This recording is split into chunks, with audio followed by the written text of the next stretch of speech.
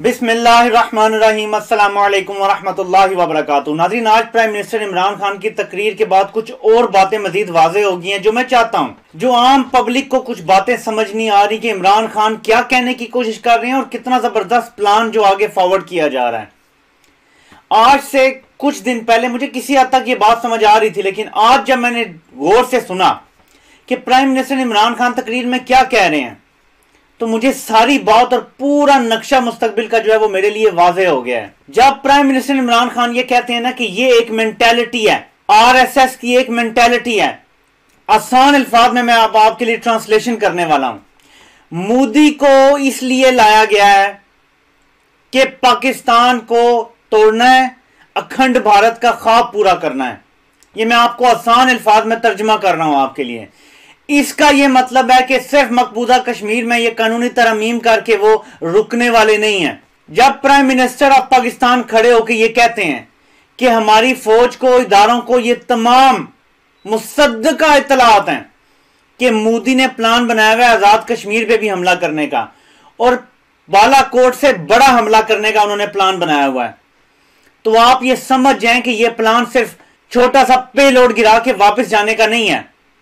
ये प्लान है full scale Pakistan से जंग लड़ने का, जिसमें इंडिया को पूरी सपोर्ट हासिल होगी, जो कुव्वतें उसे लाई हैं। और बहुत ज्यादा आपको ये बात समझनी चाहिए कि जो डायरेक्ट लिंक जुड़ता है यहां पे इसराइल का और इंडिया का, इसराइल के रास्ते में ग्रेटर इसराइल बनने की सबसे बड़ी रुकावट है पाकिस्तान। उसको इसराइल अपनी हायर्ड गन के जरिए यानी इंडिया के जरिए खत्म करना चाहता है। तो ये जो आरएसएस आइडियोलॉजी की इमरान खान बार बार बात करते हैं, ये जो हिटलर से उसको तशबीह दे रहे हैं, आप समझे कि हम इंटरनेशनल दुनिया को खुल के पैगाम दे रहे हैं कि ये जंग करेंगे ही करेंगे, ये नहीं टलेंगे। ये बेशक टीवी पे आके मोदी कहता रहे कि हाँ जी अब मैं अमन और सुकून आ जाएगा, अब हम कश्मीरियों को उनका हक देंगे, ये वो, ये सब हिटलर भी करता रहा है। अब जो लोग कभी वेस्ट में नहीं गए ना, जो तो मेरी वीडियो आप लोग देख रहे हैं, जो लोग वेस्टर्न कंट्रीज में रहते हैं, उन्हें पता है कि हिटलर को किस नजर से देखा जाता है। हिटलर के नाम तक लेने को बुरा समझा जाता है। तो जब इमरान खान इससे मिलाते हैं तो एक बड़ा स्ट्रॉन्ग मैसेज जाता है कि किस बंदे के साथ हम डील कर रहे हैं। दूसरा, अब मुझे पूरा यकीन हो गया है कि जो हमें सबको जल्दबाजी पड़ी थी, मैंने भी कुछ बीच में कहा बात, क्योंकि डिटेल से जब होती है तो ही ज्यादा बेहतर तरीके से समझ आती है कि हमारे जो सरबराह मुमलिकत हैं और हमारी आर्म्ड फोर्सेस जो हैं वो हमसे बेहतर जानती हैं। ये बात आज पूरी तरह से अयां हो गई है कि ये जो हिटलर मेंटालिटी है, ये जो मोदी की आरएसएस सोच है, ये है कि किसी मुसलमान को हम बर्दाश्त नहीं कर सकते। इनकी किताबों में लिखा हुआ है कि ये जो अपर कास्ट हिंदू हैं, इनके अलावा कोई इंसान है नहीं, ये सब शैतान है, ये उसके बहुत पक्के फॉलोअर्स हैं। तो इन्होंने हर हाल में पाकिस्तान को खत्म करना है, ये इनकी आइडियोलॉजी का हिस्सा, इनका नजरिया है, ये समझें इस बात को। इसलिए हम तैयारी में बैठे हुए हैं कि इन्होंने ये हमला करना ही करना है। हो सकता है 2 महीने बाद करें, हो सकता है 6 महीने बाद करें, लेकिन उससे फिर हमें यह फायदा होगा कि अगर वो हमला करते हैं हमें ज्यादा तैयारी का मौका मिल रहा है। फिर जब वो हमला करेंगे तो हमें उनको हर हद तक जवाब देने में भी आसानी होगी। हम तो ये चाहते हैं कि इंडिया जिस तरह पैंथर की जंग में टैंक लेके आ गया था और टैंकों के नीचे हमारे बहादुर अफवाज लेट के उन्होंने टैंकों का, वो तारीख का सबसे बड़ा हमला था किसी आलमी जंग के अलावा। वर्ल्ड वॉर 2 के बाद सबसे ज्यादा टैंक अगर किसी एक मैदान में देखे गए थे वो थे, लेकिन हमारे शहीदों ने सीनों से बम बांध के उन टैंकों को रोका था। आपको पता है कि पाकिस्तान ने जो स्ट्रेटेजिक न्यूक्लियर वेपन्स बनाए उनका क्या मकसद है? छोटे पैमाने पे तबाही फैलाने वाले, जो एटमी तापकारी होती है वो इतनी फैलती भी नहीं है, वो एक छोटे से रकबे पर 200 गज, 400 गज, 1000 गज स्क्वायर यार्ड आप कह लें, स्क्वायर मीटर, वो इतने रकबे पर सब कुछ तहस नहस कर देते हैं और उससे तापकारी कम तरीन फैलती है। वो क्यों बनाया पाकिस्तान ने, आपने कभी सोचा है? वो इसलिए बनाए कि ये जो इंडिया की कोल्ड स्टार्ट डॉक्ट्रिन है कि वो पहले नीचे से आएंगे अपनी ट्रूप्स को लेकर, बेशुमार टैंक, आर्टिलरी, उनकी इन्फेंट्री, ऊपर से उनको सपोर्ट मिलेगी एयरफोर्स की, और वो पाकिस्तान में दाखिल होंगे। ये उनका जो नॉन न्यूक्लियर वॉर का उनका सोच है वो ये है। लेकिन अब न्यूक्लियर अटैक किसी और मुल्क पे करना जो है वो कानूनन जो है वो जुर्म है। पाकिस्तान ने ये वेपन इसलिए बनाए कि जब इंडिया दाखिल हो जाएगा पाकिस्तान साइड पे तो हम इंडिया की फोर्सेस पे ये वाले जो स्ट्रेटेजिक न्यूक्लियर वेपन्स हमने बनाए हैं, जो हमने मिसाइल बनाए हुए हैं 200 किलोमीटर 300 किलोमीटर, वरना इनकी क्या जरूरत है हमें? हमने तो इंडिया को तबाह करना है ना। हमें 200 किलोमीटर 300 किलोमीटर वाले वेपन्स की क्या जरूरत है जो जाते हैं दूर? उनमें वो पे लोड लगा के जो छोटे पैमाने पे तबाही करते हैं। जब उनकी फोर्सेज, उनकी आर्टिलरी, टैंक्स वगैरह अंदर आ चुके होंगे, उसके बाद उन पे हमला करके उनको सत्यानाश उनका कर दिया जाएगा। तो उनका पहला भरपूर हमला ऐसे ही नाकाम बना दिया जाएगा। तो हमने इस तरह के वेपन्स बनाए हुए हैं। हमें सूट करता है कि इंडिया हम पे हमला करे। मैं आपको जो बताने की कोशिश कर रहा हूं वो ये बात है कि 72 साल से जो स्ट्रैटेजी पाकिस्तान ने बनाई है, हमें डिफेंस सूट करता है। हमारी फौज इंडिया के हर तरह के अटैक से निपटने के लिए तैयार है, सलाहियत रखती है, और हम यही चाहते हैं। प्राइम मिनिस्टर इमरान खान की तकरीर पे अगर आप गौर करें तो आपको बात समझ आएगी। मैं अब कश्मीर का सफीर बनूंगा पूरी दुनिया में। आज तक ये किसी वज़ीर आज़म ने नहीं कहा।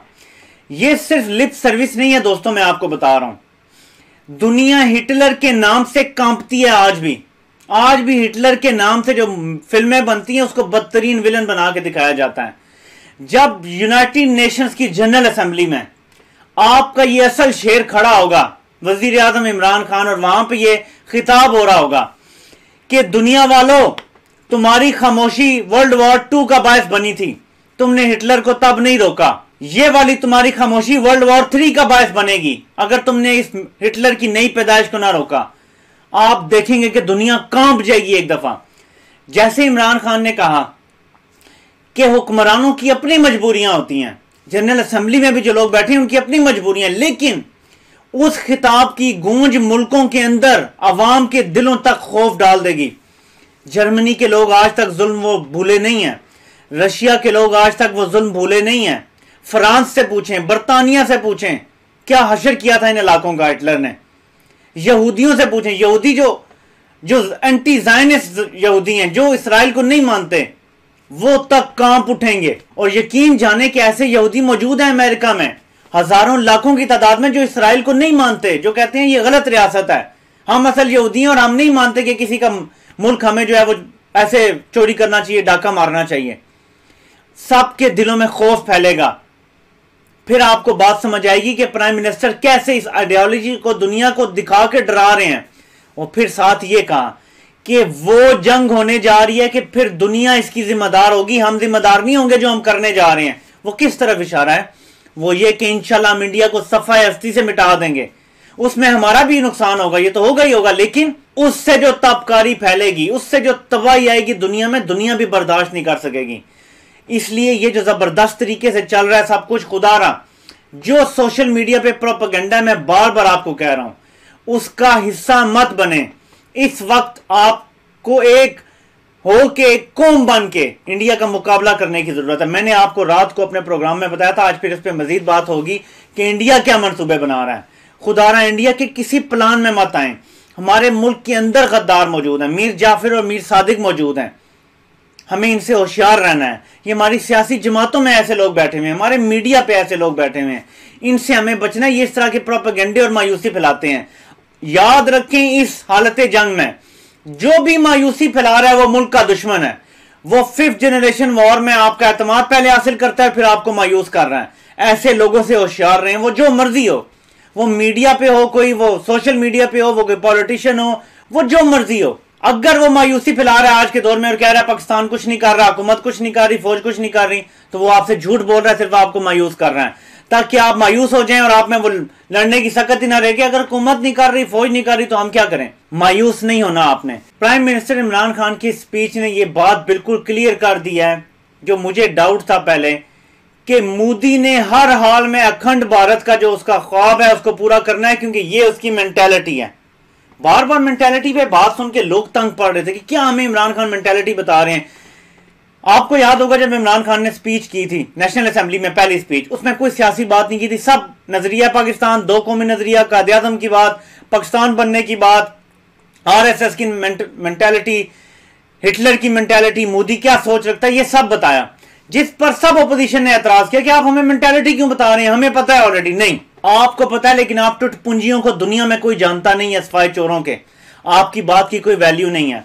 एक ट्वीट की थी इमरान खान ने कि ये मोदी जो है वो हिटलर है नया, पूरी दुनिया के अखबारों ने वो हेडिंग छाप दी ये है वैल्यू और वर्थ में डिफरेंस। नवाज शरीफ चोर डाकू और इधर एक इंटरनेशनल सुपरस्टार जानी मानी शख्सियत, ये फर्क है। जितनी जल्दी आप लोग समझ जाएं आपके लिए उतना बेहतर है। मुझे इंशाल्लाह मुस्तकबिल बहुत अच्छा नजर आ रहा है। मैं कोई दावा तो नहीं कर रहा, लेकिन मेरे पाकिस्तानियों मुझे यकीन है कि ये जो डेड हुआ इशू था कश्मीर का पिछले 20 सालों तक, खसूसी तौर पे हमारे टीवी पे इस पे प्रोग्राम चलने भी बंद हो गए थे। पूरी दुनिया में कहीं बात की जाती थी तो कोई सुनता नहीं था। इमरान खान साहब ने यह भी कहा कि दुनिया में हम कहीं कश्मीर की बात करते थे, कोई इतना खास ध्यान नहीं देता था। मैं आपको बता रहा हूं, इसको डेड इशू समझ लिया था दुनिया ने। ये फिर से इंटरनेशनलाइज हो गया, जैसे प्राइम मिनिस्टर ने कहा। बात मैंने पहले दिन आपको की थी, आर्टिकल 370 जिस दिन हटाया गया था, पहली वीडियो मेरी देखे, मैंने कहा था ये अब इंटरनेशनल लेवल पे चला गया है। गलती कर दी है मोदी ने, आखिरी कार्ड खेल दिया। ये बात प्राइम मिनिस्टर के मुंह से भी आपने सुन लिया।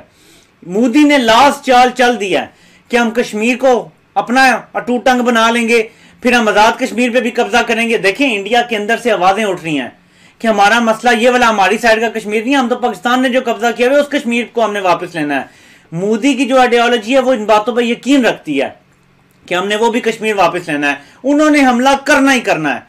हमने बस वो जंग लड़नी है कि उन्हें एक दफा बंदा कहता है ना कि आ जरा आके देख फिर तेरा मैं क्या हासिल करता हूं। जो इज्जतदार कौमें होती हैं वो अपनी इज्जत की हिफाजत करना जानती हैं। हम अपनी इज्जत की हिफाजत करेंगे ना, हम कश्मीरियों के साथ जुल्म होने देंगे। दो बातों पे अब आप गौर करें।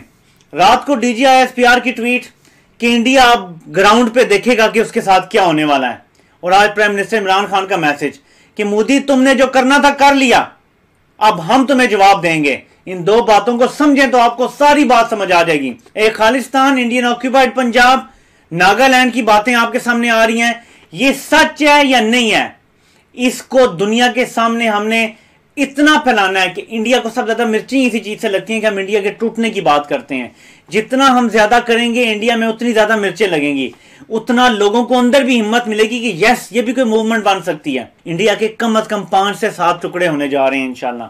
उसके बाद आप देखेंगे कि यहां पे जो पेशन गोइयां बड़े बुजुर्ग कर गए हैं कि पाकिस्तान की हाँ ना मैं दुनिया की हाँ ना हुआ करेगी, वो वक्त आने जा रहा है। इंडिया ने गलती कर दी है। अल्लाह पाक का कुरान में इरशाद है कि एक चाल वो चलते हैं और एक चाल अल्लाह पाक की जात चलती है, और कामयाब जो चाल होती है वो अल्लाह पाक की चाल होती है। तो अल्लाह पाक ने कोई कश्मीरियों को तनहा नहीं छोड़ दिया।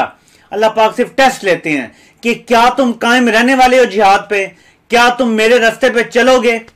अगर आप कायम रहने वाले हों तो अल्लाह पाक आपको तनहा नहीं छोड़ते। फिर वही रूह फिर से आती है, फिर से फरिश्ते उतरते हैं मदद करने के लिए। 65 की जंग के बहुत सारे अकाउंट्स हैं जिसमें कहा गया कि हमें समझ नहीं आती थी कि इंडियन गोला गिरता था और वो फटता नहीं था। ये क्या था नाजरीन।